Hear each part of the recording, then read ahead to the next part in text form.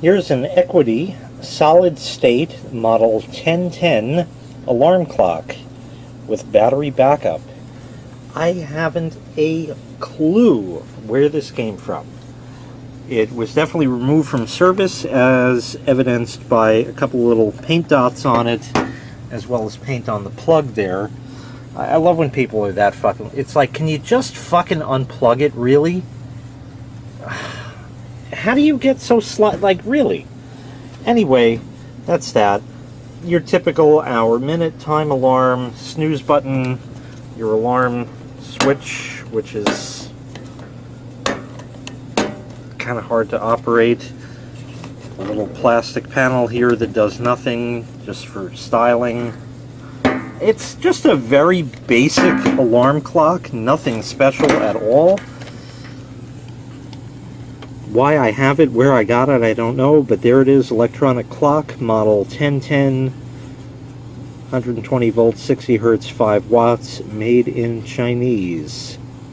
Equity, Virginia Beach, VA, 042? 2004, maybe?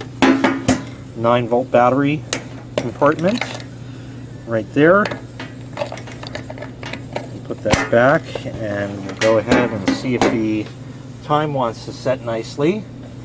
It looks like it is 7:32, so time...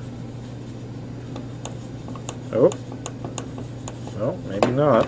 I don't know, let me play with it. Curiously, the time button doesn't seem to work, but the alarm button does. And the hour does not have a very heavy click like the other ones do. Buttons don't seem to work too well, which is strange, because that really sounds like it should work, so I don't know. Anyway, let me see if I could set the alarm anyways. Nah, nothing special. Just sort of works.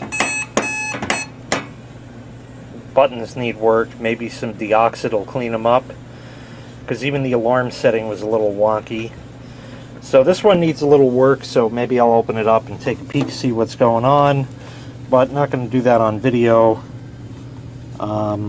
Yeah, that's really it. The Equity, which doesn't seem that equitable, alarm clock model 1010.